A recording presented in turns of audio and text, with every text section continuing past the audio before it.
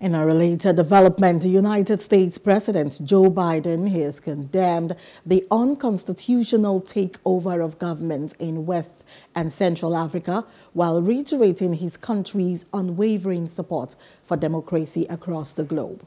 Delivering his remarks before the 78th United Nations General Assembly on Tuesday, Biden expressed support for the actions taken by the African Union and the economic community of West African states to pressurize the military junta in Niger Republic to restore constitutional order and reinstate the ousted president. Root out corruption and reject political violence. And in this moment where democratically elected governments have been toppled in quick succession in West and Central Africa, we're reminded that this work is as urgent and important as ever.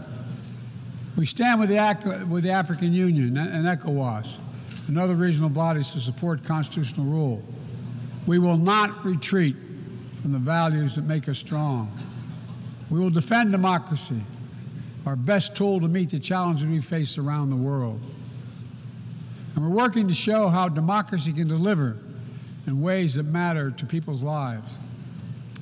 The Partnership for Global Infrastructure and Investment addresses the enormous need and opportunity for infrastructure investment in low and middle income countries, particularly in Africa, Latin America, and Southeast Asia.